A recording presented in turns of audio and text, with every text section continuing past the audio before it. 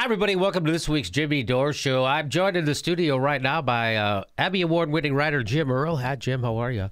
Yeah, I know. That's how I am, too. Hey, Hank Thompson's here. Hank, I hear you're a little worse than us. Yeah, I got it. Hey. Horrible. Hey, I feel like I'm about to throws up, but guess what happens after you throws up? You feel better. Diarrhea. Oh, that's right. Yeah. And then a little diarrhea. If you eat the throat. And then Shouldn't have said that. Sorry. in 2 years, we're going to make a progressive killing. Anyway, let's get to today's jokes before we get to the jokes, shall we? Whatever you take away from this election, my advice would be to start with canned goods and potable water. That's how you pronounce it, right? Potable? Potable, yeah. I appreciate you. You were smiling as big as you've ever smiled, but you were keeping the laugh still inside, which was nice. Potable water is still illegal. I'm a tasteful comic. You are tasteful. You know, the Islamic State celebrated the news of Trump's victory, hoping his triumph would lead to a civil war, or even worse, a spin-off of The Apprentice. Oh, that would be a disaster. That would be a disaster. For our country. Plans, Jim, did you know plans are already being laid for the location of the Donald Trump Presidential Library? No. This is true. It's a toss-up between two countries Trump can't name the leaders of. That makes sense.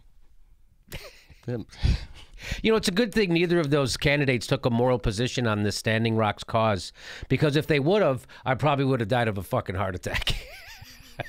Then where would it be, you know? Then we'd be lost. Hey, I don't know about you, but I voted with my penis. Really? Yeah, because it's the only part of my body with a working thumb. That is the dumbest fucking joke. Well, to be fair, it is tough to find something small enough to fit in that little punch hole. Yeah. Bam! You set yourself up for that. Punchline tag. Look at these tiny hands.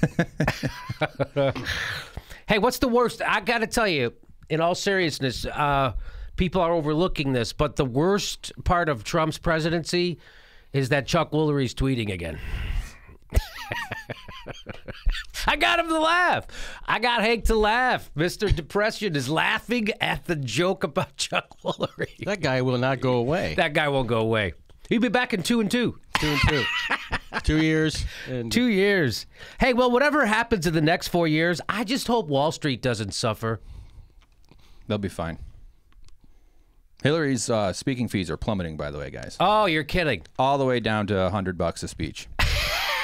Hey, on a sadder note, in the midst of all of this, Janet Reno, Hank. Oh, no. Janet Reno passed away. Hey, unfriend me if you must, but I never thought Janet Reno 911 was funny. Amen. Hey, what's coming up on today's show? I don't know yet. We're going to talk about the election. What really happened? Why did she lose? Where did she lose?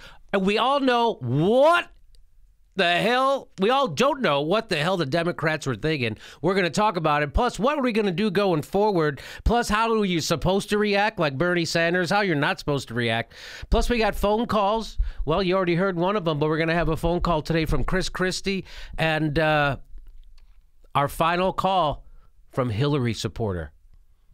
That's today on the Jimmy Dore Show.